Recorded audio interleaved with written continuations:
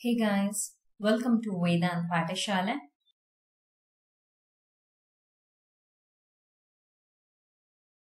ನಮ್ಮ ವೇದಾಂತ್ ಪಾಠಶಾಲೆ ಕಡೆಯಿಂದ ನಾನು 2 ಪುಸ್ತಕಗಳನ್ನ ಬಿಡುಗಡೆ ಮಾಡಿದ್ದೀನಿ. ಮೊದಲನೇ ಪುಸ್ತಕ ಭಾಷಾಂತರ ಮತ್ತು ಸಾರಾಂಶ ಬರವಣಿಗೆ, ಎರಡನೇ ಪುಸ್ತಕ ಭಾಷಾಂತರ ಪುಸ್ತಕ. 2 ಪುಸ್ತಕಗಳಿಂದ ನಿಮಗೆ ಹತ್ತತ್ರ 200 ಪ್ರಶ್ನೆಗಳು ಸಿಗ್ತವೆ. ಟ್ರಾನ್ಸ್ಲೇಷನ್ ಅದು ಪ್ರಾಕ್ಟೀಸ್ ಮಾಡೋದಕ್ಕೆ ಇದು ನಿಮಗೆ ಬಹಳ ಸಹಾಯವನ್ನ ಮಾಡುತ್ತೆ. ನೀವೇನಾದ್ರೂ ಪುಸ್ತಕಗಳನ್ನ ಖರೀದಿ ಮಾಡಬೇಕು ಅಂತಿದ್ದಲ್ಲಿ ಇಲ್ಲಿ ಕಾಣ್ತಾ ಇರುವಂತಹ ಮೊಬೈಲ್ ಸಂಖ್ಯೆಗೆ ನಿಮ್ಮ ವಿಳಾಸವನ್ನು ನನಗೆ ವಾಟ್ಸ್ಆಪ್ ಅಥವಾ ಟೆಲಿಗ್ರಾಮ್ ಮುಖಾಂತರ ಕಳಿಸ್ಕೊಡಿ. ಇಂಡಿಯಾ ಪೋಸ್ಟ್ ಮುಖಾಂತರ ಪುಸ್ತಕಗಳನ್ನ ನಿಮ್ಮ ವಿಳಾಸಕ್ಕೆ ತಲುಪಿಸ್ತೀನಿ. ನಾವಿವತ್ತು ಟ್ರಾನ್ಸ್ಲೇಷನ್ಗೆ ಸಂಬಂಧಿಸಿದ ಹಾಗೆ ನೋಡ್ತಾ ಹೋಗೋಣ. ನಿನ್ನೆಯಿಂದ ನಾನು ಯೋಜನಾ ಮ್ಯಾಗಝಿನ್ ನ ಸ್ಪೆಷಲ್ ಸೀರೀಸ್ ಅನ್ನ ಪ್ರಾರಂಭ ಮಾಡಿದ್ದೀನಿ. I hope you have watched yesterday session. ನೆನ್ನೆ ಸೆಷನ್ ನೋಡಿಲ್ಲ ಅಂತಿದ್ದಲ್ಲಿ ಐ ಅಂತ ಇಲ್ಲೊಂದು ಮೆಸೇಜ್ ಪಾಪಪ್ ಆಗ್ತಾ ಇದೆ, ಇಲ್ಲಿ ಕ್ಲಿಕ್ ಮಾಡಿ ನೀವು ನೋಡಬಹುದು. ಇದು ನಮ್ಮ 2ನೇ ಸೆಷನ್ ಆಗಿದೆ. ನಿನ್ನೆ ಕನ್ನಡ ಟು ಇಂಗ್ಲಿಷ್ ಟ್ರಾನ್ಸ್ಲೇಷನ್ ಹೇಳ್ಕೊಟ್ಟೆ. ಇವತ್ತು ಇಂಗ್ಲಿಷ್ ಟು ಕನ್ನಡ ಟ್ರಾನ್ಸ್ಲೇಷನ್ ಅನ್ನು ನೋಡ್ತಾ ಹೋಗೋಣ. ಹೀಗಿದೆ ಇವತ್ತಿನ ನಮ್ಮ ಪ್ರಶ್ನೆ.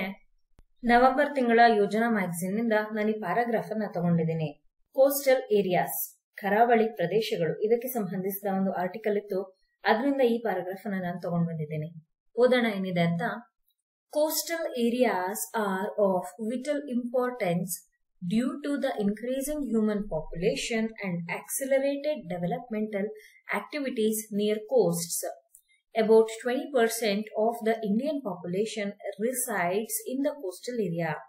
The developmental activities have put tremendous pressure on the fragile coastal environment. Natural factors influencing coastal erosion are waves, winds, tides, near-shore currents, storms, sea level rise, etc. ಹೀಗಿದೆ. ನೋಡೋಣ ಇದನ್ನ ಕನ್ನಡ ಭಾಷೆಗೆ ಹೇಗೆ ನಾವು ಅನುವಾದ ಮಾಡ್ತೀವಿ ಅಂತ. ನಮ್ಮ ಟೆಲಿಗ್ರಾಮ್ ಗ್ರೂಪ್ ಆದಂತಹ ವಿಪಿ ಚಾನೆಲ್ಗೆ ನೀವಿನ್ನೂ ಜಾಯಿನ್ ಆಗಿಲ್ಲ ಅಂತ ಇದ್ದಲ್ಲಿ ಜಾಯಿನ್ ಆಗಿ. ಅಲ್ಲಿ ನಾನು ನಿಮ್ಮ ಪರೀಕ್ಷೆಗೆ ಉಪಯೋಗ ಆಗುವಂತಹ ಮಾಹಿತಿಯನ್ನ ಶೇರ್ ಮಾಡ್ತೀನಿ. ಹಾಗೆ ನಮ್ಮ ವೇದಾಂತ್ ಪಾಠಶಾಲೆ ಕಡೆಯಿಂದ ಇಂಗ್ಲಿಷ್ ಲೋಕ ಅನ್ನುವಂತಹ ಒಂದು ಸ್ಪೋಕನ್ ಇಂಗ್ಲಿಷ್ ಯೂಟ್ಯೂಬ್ ಚಾನೆಲ್ ಅನ್ನ ನಾನು ಪ್ರಾರಂಭ ಮಾಡಿದ್ದೀನಿ. ಅದರಲ್ಲಿ ಸರಳವಾಗಿ ಸುಲಭವಾಗಿ ನಾನೇ ಖುದ್ದಾಗಿ ನಿಮ್ಗೆ ಇಂಗ್ಲಿಷ್ ಅನ್ನ ಹೇಳ್ಕೊಡ್ತಾ ಇರೋದು. ಆ ವಿಡಿಯೋಸ್ ಕೂಡ ನಾನು ನಮ್ಮ ವಿಪಿ ಚಾನೆಲ್ ನಲ್ಲಿ ಅಪ್ಲೋಡ್ ಮಾಡ್ತಾ ಇದ್ದೀನಿ.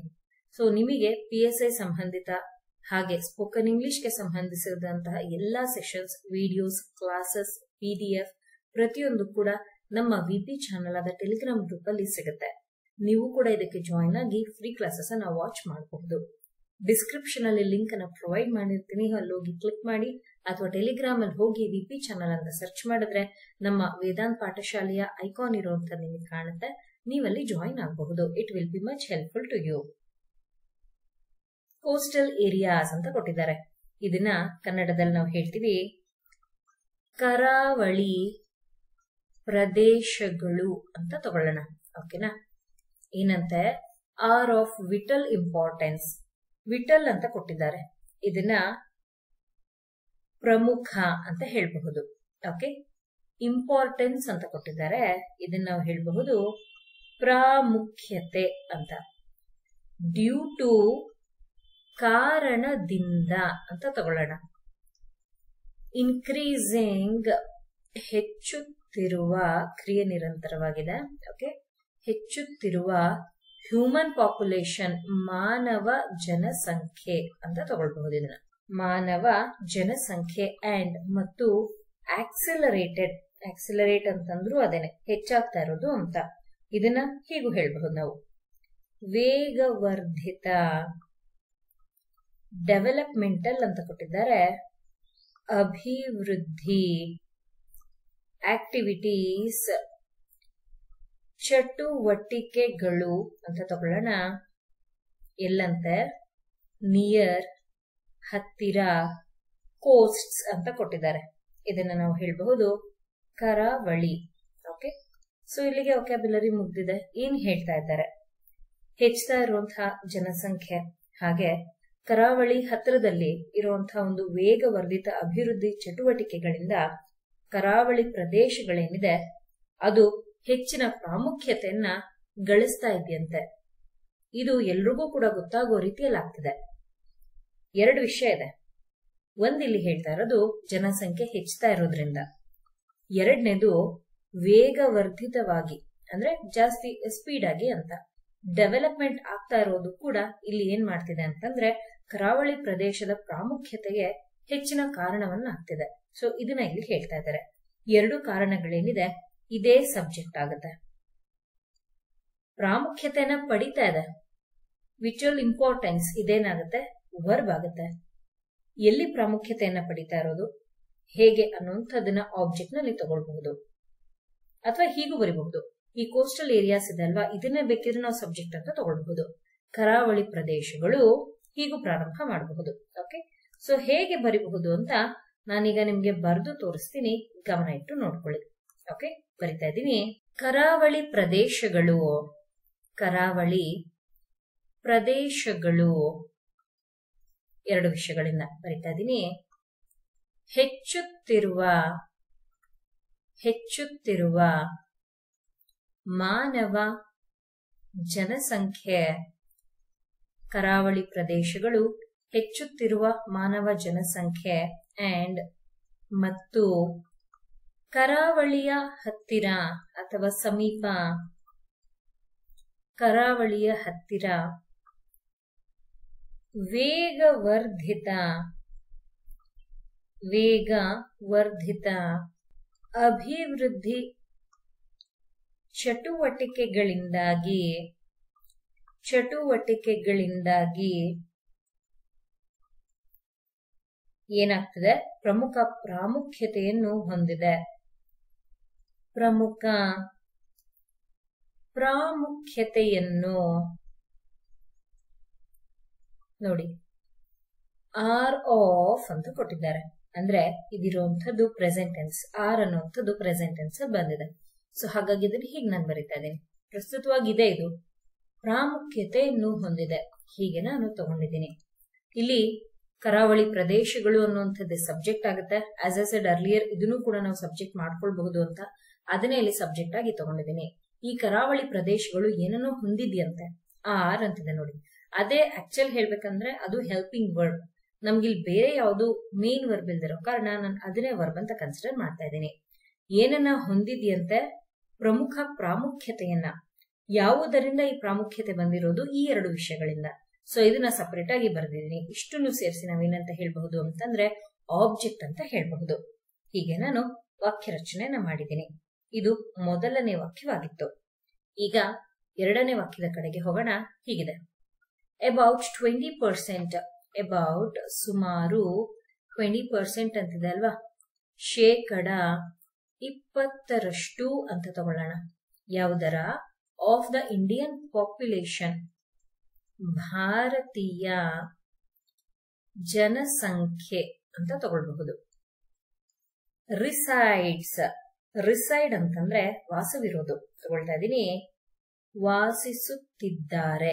ಪ್ರಸ್ತುತವಾಗಿ ಅವರ ಕ್ರಿಯೆ ನಿರಂತರವಾಗಿದೆ, ಅಲ್ಲಿದ್ದಾರೆ ಅವರು. ಇದು ಪ್ರೆಸೆಂಟ್ ಟೆನ್ಸ್ ನಲ್ಲಿದೆ. ಎಲ್ಲಂತೆ, ಇನ್ ದ ಕೋಸ್ಟಲ್ ಏರಿಯಾ, ಕರಾವಳಿ ಪ್ರದೇಶದಲ್ಲಿ ಅಂತ ತಗೊಳ್ಬಹುದು. ಓಕೆ, ಸೊ ಇಲ್ಲಿಗೆ ವೊಕ್ಯಾಬ್ಯುಲರಿ ಕಂಪ್ಲೀಟ್ ಆಗಿದೆ. ಏನ್ ಹೇಳ್ತಾ ಇದ್ದಾರೆ ಅಂತ ಅರ್ಥ ಮಾಡ್ಕೊಳ್ಳೋಣ. ಸುಮಾರು 20%, ಈ 20% ನ ಯಾವುದರಿಂದ ಇವರು ಹೇಳ್ತಾ ಇರೋದು, ಟೋಟಲ್ ಇಂಡಿಯನ್ ಪಾಪ್ಯುಲೇಷನ್ ಏನಿದೆ ಅದರಲ್ಲಿ. ಸೊ 100% ಅಲ್ಲಿ 20% ಆಫ್ ಇಂಡಿಯನ್ ಪಾಪ್ಯುಲೇಷನ್ ಎಲ್ಲಿರೋದು, ಎಲ್ಲಿ ವಾಸ ಮಾಡ್ತಾ ಇರೋದು ಅಂತಂದ್ರೆ ಕರಾವಳಿ ಪ್ರದೇಶದಲ್ಲಿ ಅಂತ ಹೇಳಿದ್ದಾರೆ. ಇಲ್ಲಿ ಕ್ರಿಯೆ ನಡೆಸ್ತಾ ಇರೋರು ಯಾರು, ಭಾರತೀಯ ಜನಸಂಖ್ಯೆ. ಇದು ಸಬ್ಜೆಕ್ಟ್ ಆಗುತ್ತೆ. ನಡೀತಾ ಇರುವಂತಹ ಕ್ರಿಯೆನು ಅಲ್ಲಿ ವಾಸ ಮಾಡ್ತಾ ಇರುವಂತದ್ದು. ಅದೇ ಎಲ್ಲಿ ವಾಸ ಮಾಡ್ತಾ ಇದ್ದಾರೆ, ಕರಾವಳಿ ಪ್ರದೇಶ. ಇದೇನಾಯ್ತು ಆಬ್ಜೆಕ್ಟ್. ಸೊ ಎಷ್ಟು ಇಂಡಿಯನ್ ಪಾಪ್ಯುಲೇಷನ್ ಪರ್ಸೆಂಟೇಜ್ ಅಲ್ಲಿ ಇದೆ, ಸೊ ಅದು ಕೂಡ ಏನಾಗುತ್ತೆ, ಸಬ್ಜೆಕ್ಟ್ ಸೇರ್ಕೊಳ್ಳುತ್ತೆ. ಹೀಗೆ ಬರೀಬಹುದು, ಸುಮಾರು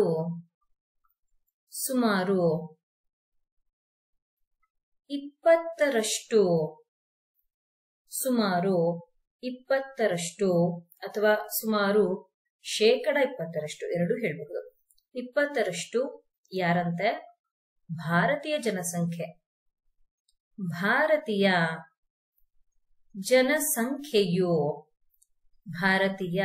ಜನಸಂಖ್ಯೆಯು ಎಲ್ಲಿ, ಕರಾವಳಿ ಪ್ರದೇಶದಲ್ಲಿ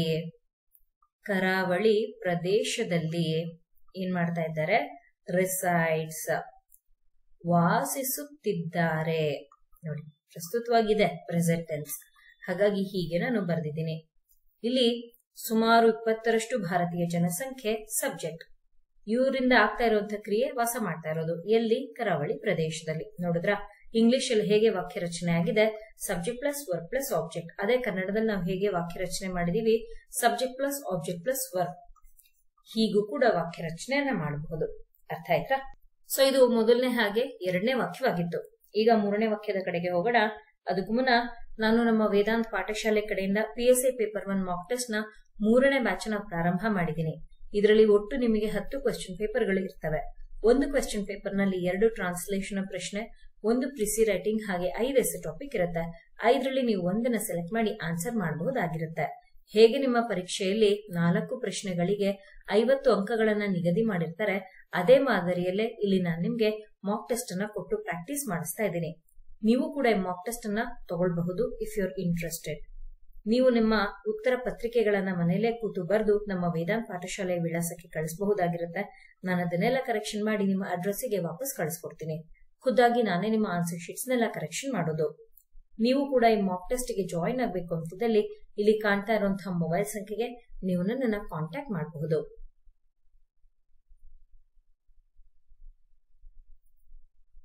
ಮುಂದಿನ ವಾಕ್ಯದ ಕಡೆಗೆ ಹೊರಟಿದ್ದೀನಿ.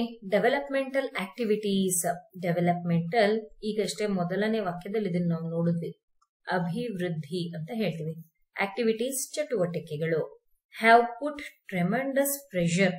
ಪುಟ್ ಅಂತಂದ್ರೆ ಹಾಕಿದೆ ಅಂತ ತಗೊಳ್ಬಹುದು. ಎಂತದಂತೆ? Tremendous pressure. ಟ್ರೆಮೆಂಡಸ್ ಪ್ರಚಂಡ ಅಂದ್ರೆ ತುಂಬಾ ಜಾಸ್ತಿ ಅಂತ. ಪ್ರೆಷರ್ ಒತ್ತಡ. ಫ್ರಾಗಲ್ ಅನ್ನೋದನ್ನ ನಾವು ಹೇಳ್ತೀವಿ ದುರ್ಬಲ ಅಂತ. ಓಕೆ. ಕೋಸ್ಟಲ್ ನಮಗೆ ಗೊತ್ತಿದೆ ಕರಾವಳಿ. ಎನ್ವಿರಾನ್ಮೆಂಟ್ ಪರಿಸರ. ಗೊತ್ತಿರೋ ಪದಗಳನ್ನ ಬಾರಿ ಬರೆಯೋದಕ್ಕೆ ಹೋಗ್ಬಿಡಿ. ತೀರಾ ಗೊತ್ತೇ ಇಲ್ಲ ಮರ್ತು ಹೋಗುತ್ತೆ ಅನ್ನೋ ಪದಗಳನ್ನ ಮಾತ್ರ ಬರ್ಕೊಳ್ಳಿ. ಅಭಿವೃದ್ಧಿಯ ಚಟುವಟಿಕೆಗಳು ಏನ್ ಮಾಡ್ತಿದೆ ಅಂತಂದ್ರೆ ದುರ್ಬಲವಾದ ಕರಾವಳಿ ಪರಿಸರದ ಮೇಲೆ ಪ್ರಚಂಡವಾಗಿರುವಂತಹ ಒತ್ತಡವನ್ನ ತಂದಿದೆ. ಇದನ್ನ ಇಲ್ಲಿ ಹೇಳಿರೋದು. ಹೇಗೆ ಬರೆಯೋದು ನೋಡ್ಕೊಳ್ಳಿ. ಈಗ ನಾನು ಬರಿತಾ ಇದ್ದೀನಿ. ಅಭಿವೃದ್ಧಿಯ ಚಟುವಟಿಕೆಗಳು ಯಾವುದರ ಮೇಲೆ? ದುರ್ಬಲವಾದ ಕರಾವಳಿ ಪರಿಸರದ ಮೇಲೆ ಏನನ್ನ ತಂದಿರೋದು? ಪ್ರಚಂಡವಾಗಿರುವಂತಹ ಒತ್ತಡವನ್ನ. ಬರೆಯೋಣ. ಪ್ರಚಂಡ ಒತ್ತಡವನ್ನು ನೋಡಿ. ಹ್ಯಾವ್ನ ಬಳಕೆ ಆಗಿದೆ ಅಂದ್ರೆ ಇಲ್ಲಿರೋದು ಪ್ಲೂರಲ್ ಅಂಡ್ ಮೋರ್ ಓವರ್ ಇದು ಪ್ರೆಸೆಂಟ್ ಪರ್ಫೆಕ್ಟ್ ನಲ್ಲಿದೆ. ಸೊ ಹಾಗಾಗಿ ಒತ್ತಡವನ್ನು ತಂದಿದೆ, ಅದ್ರ ಕ್ರಿಯೆ ಆಗಿ ಹೋಗಿದೆ. ಹಾಗಾಗಿ ಇದನ್ನ ಹೀಗೆ ತಗೊಳ್ಬೇಕು, ತಂದಿದೆ ಅಂತ. ಓಕೆ. ಅಭಿವೃದ್ಧಿಯ ಚಟುವಟಿಕೆಗಳೇ ಇಲ್ಲಿ ಸಬ್ಜೆಕ್ಟ್ ಆಗುತ್ತೆ. ಇದು ಕೆಲಸ ಮಾಡ್ತಾ ಇರುವಂತದ್ದೇನು? ತಂದಿರೋದು ಅಲ್ವಾ? ತಂದು ಹಾಕಿದೆ ಈ ರೀತಿ ಎಲ್ಲಾದ್ರೂ ಬರಿಬಹುದು, ಅಥವಾ ತಂದಿದೆ ಹೀಗಾದ್ರೂ ತಗೊಳ್ಬಹುದು. ಇದು ವರ್ಬ್ ಆಗುತ್ತೆ. ಏನನ್ನ ತಂದಿರೋದು? ಪ್ರಚಂಡವಾಗಿರುವಂತಹ ಒತ್ತಡ ಯಾವುದರ ಮೇಲೆ? ದುರ್ಬಲವಾದ ಕರಾವಳಿ ಪರಿಸರದ ಮೇಲೆ. ಇದನ್ನ ಆಬ್ಜೆಕ್ಟ್ ನಲ್ಲಿ ತಗೊಳ್ಬಹುದು. ಸೊ ಹೀಗೆ ಇಲ್ಲಿ ವಾಕ್ಯ ರಚನೆ ಮಾಡೋದಕ್ಕೆ subject plus object plus verb ಅನ್ನೋ ಕಾನ್ಸೆಪ್ಟ್ ಅನ್ನ ಬಳಸಿ ವಾಕ್ಯ ರಚನೆಯನ್ನ ಮಾಡಲಾಗಿದೆ. ಹಾಗಾದ್ರೆ ಈ ಇಂಗ್ಲಿಷ್ ನಲ್ಲಿ ಹೇಗೆ ವಾಕ್ಯ ರಚನೆಯನ್ನ ಮಾಡಿದ್ದಾರೆ ನೋಡಿ ತೋರಿಸ್ತಾ ಇದ್ದೀನಿ. ಡೆವಲಪ್ಮೆಂಟಲ್ ಆಕ್ಟಿವಿಟೀಸ್ ಸಬ್ಜೆಕ್ಟ್ ಆಗುತ್ತೆ. ಹ್ಯಾವ್ ಪುಟ್ ಅಂತ ಏನ್ ಕೊಟ್ಟಿದ್ದಾರೆ ವರ್ಬ್ ಆಗುತ್ತೆ. ಏನನ್ನ ಹಾಕಿದೆ, ಯಾವ್ದ್ರ ಮೇಲೆ ಹಾಕಿದೆ ಅನ್ನೋಂಥದ್ದು ಆಬ್ಜೆಕ್ಟ್ ಆಗುತ್ತೆ. ಹೀಗೆ ಇಂಗ್ಲಿಷ್ ನಲ್ಲಿ subject plus verb plus object ಅನ್ನೋ ಕಾನ್ಸೆಪ್ಟ್ ಅನ್ನ ಬಳಸಿ ವಾಕ್ಯ ರಚನೆಯನ್ನ ಮಾಡಿದ್ದಾರೆ. ಅರ್ಥ ಆಯ್ತಾ? ನಮ್ಮ ಸೆಷನ್ ಕೊನೆಯ ವಾಕ್ಯದ ಕಡೆಗೆ ಹೊರಟಿದ್ದೀನಿ. ಹೀಗಿದೆ. ನ್ಯಾಚುರಲ್ ಫ್ಯಾಕ್ಟರ್ಸ್ ಅಂತ ಕೊಟ್ಟಿದ್ದಾರೆ. ನ್ಯಾಚುರಲ್ ಅನ್ನೋದನ್ನ ತಗೊಳ್ಳೋಣ. ನೈಸರ್ಗಿಕ. ಫ್ಯಾಕ್ಟರ್ಸ್ ಅಂತ ಕೊಟ್ಟಿದ್ದಾರೆ. ಫ್ಯಾಕ್ಟರ್ಸ್ ಅನ್ನೋದನ್ನ ನಾವು ಅಂಶಗಳು ಅಂತ ಹೇಳ್ತೀವಿ. ಇನ್ಫ್ಲೂಯೆನ್ಸಿಂಗ್, ಇಂಪ್ಯಾಕ್ಟಿಂಗ್ ಎಲ್ಲ ಒಂದೇ. ಪ್ರಭಾವ ಬೀರೋದು ಅಂತ. ಹಾಗಾಗಿ ತಗೊಳ್ತಾ ಇದ್ದೀನಿ. ಪ್ರಭಾವ ಬೀರುತ್ತಿದೆ. ಕ್ರಿಯೆ ನಿರಂತರವಾಗಿದೆ. ಯಾವುದ್ರ ಮೇಲೆ? ಕೋಸ್ಟಲ್ ನಮಗೆ ಗೊತ್ತಿದೆ ಕರಾವಳಿ. ಎರೋಷನ್ ಅಂತ ಕೊಟ್ಟಿದ್ದಾರೆ ಅಂದ್ರೆ ಸವೆತ ಅಂತ ಹೇಳ್ತೀವಿ. ಓಕೆ. ಆರ್ ಯಾವ್ದ್ರಿಂದೆಲ್ಲ ಆಗ್ತಿರೋದು? ವೇವ್ಸ್, ಅಲೆಗಳು ಅಂತ ಹೇಳ್ತೀವಿ. ಕಾಮಾಯಿಂದ ತಗೊಳ್ಳೋಣ. ವಿಂಡ್ಸ್, ಗಾಳಿ. ಟೈಡ್ಸ್ ಅಂತ ಕೊಟ್ಟಿದ್ದಾರೆ ಅಂದ್ರೆ ಉಬ್ಬರವಿಳಿತಗಳು ಅಂತ ಹೇಳ್ತೀವಿ ಇದನ್ನ. ಸ್ಟಾರ್ಮ್ಸ್ ಅಂತ ಕೊಟ್ಟಿದ್ದಾರೆ. ಸ್ಟಾರ್ಮ್ಸ್ ಅನ್ನೋದನ್ನ ಬಿರುಗಾಳಿ ಅಂತ ತಗೊಳ್ಬಹುದು. ಕಾಮಾಯಿಂದ ತಗೊಳ್ಳೋಣ. ಸೀ ಲೆವೆಲ್ ರೈಸ್ ಅಂತ ಕೊಟ್ಟಿದ್ದಾರೆ ಅಂದ್ರೆ ಸಮುದ್ರ ಎತ್ತರಕ್ಕೆ ಏರುವಂಥದ್ದು, ಅದರ ಅಲೆಗಳು ಅಷ್ಟು ಜೋರಾಗಿ ಬಂದು ಹೊಡಿತಾ ಇರುತ್ತೆ. ಅದನ್ನ ಹೀಗೆ ತಗೊಳ್ತೀವಿ. ಸಿ ಸಮುದ್ರ, ಲೆವೆಲ್ ಮಟ್ಟ, ರೈಸ್ ಏರಿಕೆ, ಓಕೆ, ಕಮ ಎಕ್ಸೆಟ್ರಾ ಅಂತ ಕೊಟ್ಟಿದ್ದಾರೆ, ಇತ್ಯಾದಿ ಅಂತ ತಗೊಳ್ಬಹುದು. ಸೊ ಇಲ್ಲಿಗೆ ನಮ್ಮ ವೊಕ್ಯಾಬ್ಯುಲರಿಯ ಭಾಗ ಮುಗಿದಿದೆ. ಏನ್ ಹೇಳ್ತಾ ಇದ್ದಾರೆ? ಕರಾವಳಿಯ ಸವೆತದ ಮೇಲೆ ಈ ನೈಸರ್ಗಿಕ ಅಂಶಗಳು ಪ್ರಭಾವವನ್ನ ಬೀರ್ತಾ ಇದೆಯಂತೆ. ಹೇಗೆಲ್ಲ ಪ್ರಭಾವವನ್ನ ಬೀರ್ತಾ ಇದೆ? ಅಲೆಗಳು, ಗಾಳಿ, ಉಬ್ಬರವಿಳಿತಗಳು, ಬಿರುಗಾಳಿ, ಸಮುದ್ರ ಮಟ್ಟ ಏರಿಕೆ, ಹೀಗೆ ಎಲ್ಲವೂ ಕೂಡ ಪರಿಸರದ ಮೇಲೆ ಒಂದು ನೆಗೆಟಿವ್ ಇಂಪ್ಯಾಕ್ಟ್ ಅನ್ನ ತಗೊಂಡು ಬರ್ತಾ ಇದೆ. ಅದನ್ನ ಇಲ್ಲಿ ಹೇಳಿರೋದು. ಹೇಗೆ ಬರೆಯೋದು ನೋಡ್ಕೊಳ್ಳಿ. ಕರಾವಳಿಯ ಸವೆತದ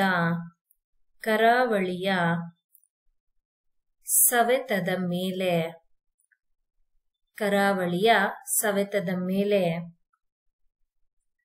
ಪ್ರಭಾವ ಬೀರುತ್ತಿರುವ ಕ್ರಿಯೆ ನಿರಂತರವಾಗಿದೆ. ಇನ್ಫ್ಲೂಯೆನ್ಸಿಂಗ್ ಅಲ್ವಾ? ಪ್ರಭಾವ ಬೀರುತ್ತಿರುವ, ಏನ್ ಬೀರ್ತಾ ಇರೋದು? ನೈಸರ್ಗಿಕ ಅಂಶಗಳೆಂದರೆ ಮೊದಲನೇದು ಅಲೆಗಳು, ಅದಾದ್ಮೇಲೆ ಗಾಳಿ, ಹೇಗೊಂದಾದ್ಮೇಲೆ ಒಂದು ಕೊಟ್ಟಿದ್ದಾರೆ ಹಾಗೆ ಬರೀಬೇಕು ನಾವು. ಅದಾದ್ಮೇಲೆ ಉಬ್ಬರವಿಳಿತಗಳು, ನೆಕ್ಸ್ಟ್ ಬಿರುಗಾಳಿ, ಕೊನೆದು ಸಮುದ್ರ ಮಟ್ಟ ಏರಿಕೆ, ಕಾಮ ಇದೆ, ಆಮೇಲೆ ಇತ್ಯಾದಿ, ಅದಾದ್ಮೇಲೆ ಕೊನೆಗೆ ಫುಲ್ ಸ್ಟಾಪ್. ಹೀಗೆ ನೋಡಿದ್ರ? ಹೀಗೆ ನಾನು ವಾಕ್ಯ ರಚನೆಯನ್ನ ಮಾಡಿದ್ದೀನಿ. ಸೊ ಇಲ್ಲಿ ಎಕ್ಸಾಕ್ಟ್ ಆಗಿ ನಾವು ಸಬ್ಜೆಕ್ಟ್ ವರ್ಬ್ ಆಬ್ಜೆಕ್ಟ್ ಹುಡುಕೋದಾದ್ರೆ ಹೀಗಾಗುತ್ತೆ. ಕರಾವಳಿ ಸವೆತ ಇದೇ ಸಬ್ಜೆಕ್ಟ್ ಆಯ್ತು.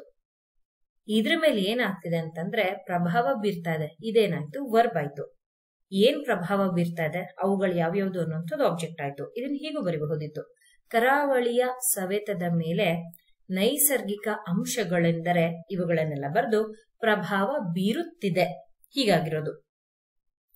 ಇಲ್ಲಿ ಇದನ್ನ ಹೀಗಾದ್ರೂ ತಗೊಳ್ಳಿ ಅಥವಾ ಈ ವರ್ಬ್ ಅನ್ನ ತಗೊಂಡು ಇಲ್ಗಾದ್ರೂ ಬರೀರಿ, ಎರಡು ಒಂದೇ. ಅವಾಗ ಇದೇನಾಗತ್ತೆ ಅಂತಂದ್ರೆ ಈ ವರ್ಬ್ ಇಲ್ಲಿ ಕೆಳಗಡೆ ಬರೆದಾಗ subject plus object plus verb ಆಗುತ್ತೆ. ಇವಾಗ ನಾನು ಇಲ್ಲಿ ಬರ್ದಿರೋದು ಇಲ್ಲಿ ಮಧ್ಯ ವರ್ಬ್ ಅನ್ನ ತಗೊಂಡಿದ್ದೀನಿ, ಅಷ್ಟೇ ಡಿಫ್ರೆನ್ಸ್, ಇನ್ನೇನಿಲ್ಲ.